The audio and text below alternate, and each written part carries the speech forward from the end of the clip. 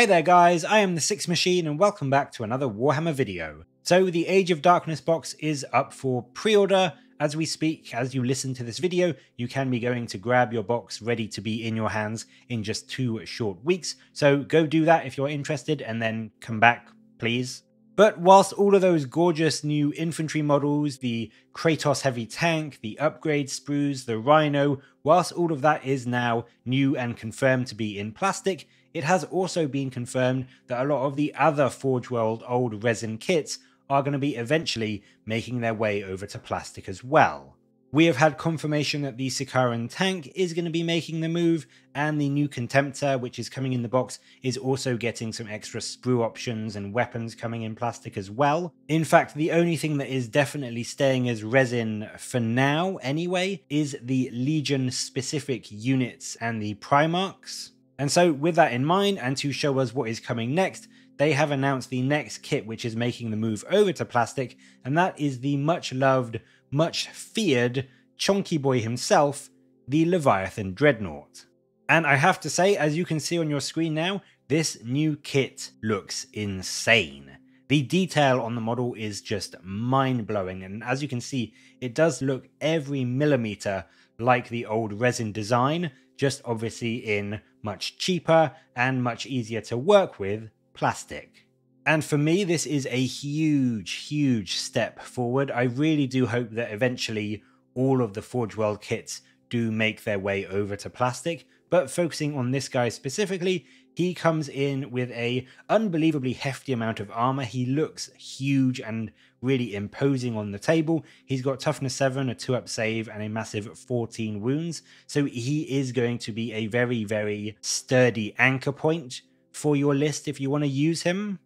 From the sounds of it, from the article, the kit is going to come with a choice of ranged options. He has the Graviflux Bombard, the Cyclonic Melter Lance, and the Storm Cannon, which you can see on your screen now, alongside 2 options for his chest area, which come in the form of a pair of Heavy Flamers or the Heresy Volkite Calivers.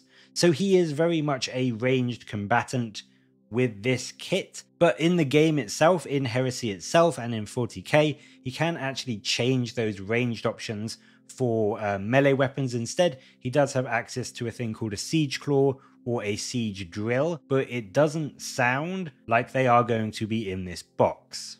And I will say that is a bit of an odd choice in my opinion. I mean, why not just put them all together in one box? Maybe yes, it would raise the price of the box a little bit, but just having them all together in one kit and letting people do their own customization and magnetizing and everything does seem like the sensible thing to do. It does seem that for now at least, if you do want some melee options on your Leviathan, you are going to have to pick up the Forge World arms from Forge World, which are still resin. So the melee options will still be resin for now. But on the other hand, like we've seen for the Marine special weapons, I would be very surprised if we didn't get an updated separate plastic box with those melee arms in the very near future. It's worth noting for some legions that whilst this kit is super detailed and it looks amazing, so you won't feel bad about getting it, but if you do want a more specific, unique legion version, there is a custom one on the Forge World site for the Night Lords, the White Scars, and there was for the Dark Angels. The Dark Angels one does now say it's no longer available, which is a bit odd. The other 2 are still up, so I don't know if they are all 3 going to be going away, or if the Dark Angel one will be coming back. It seems weird that one of them would be going and the other 2 are staying, but certainly if you want a more unique option for your Leviathan, you can still go for this if you are a Night Lord or a White Scars player. It is obviously still resin, but it does have a bit more bling and a bit more faction identity rather than this plastic one. As I said, I do really hope that all of the Legion specific kits do become plastic, so it would be really great to see the Dark Angel and the Night Lord and the White Scars Leviathan move to plastic rather than just being got rid of completely. It's always nice to have those unique Legion styled Dreadnoughts and Terminators and whatever, so it is a bit of a shame if they do get rid of them and just focus on this generic plastic one, but we will have to wait and see. Hopefully, as I've said, eventually, maybe a few years down the line, all of the Legion specific stuff, maybe even the Primarchs, will eventually be making their way over to plastic.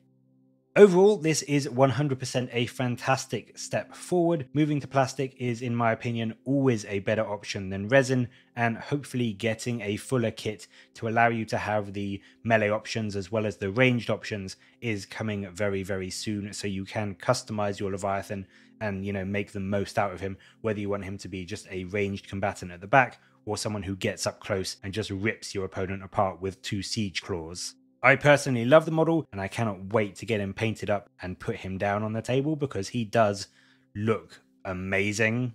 But as always, what do you think of this kit? And do you think we will eventually be seeing more Legion specific units in plastic?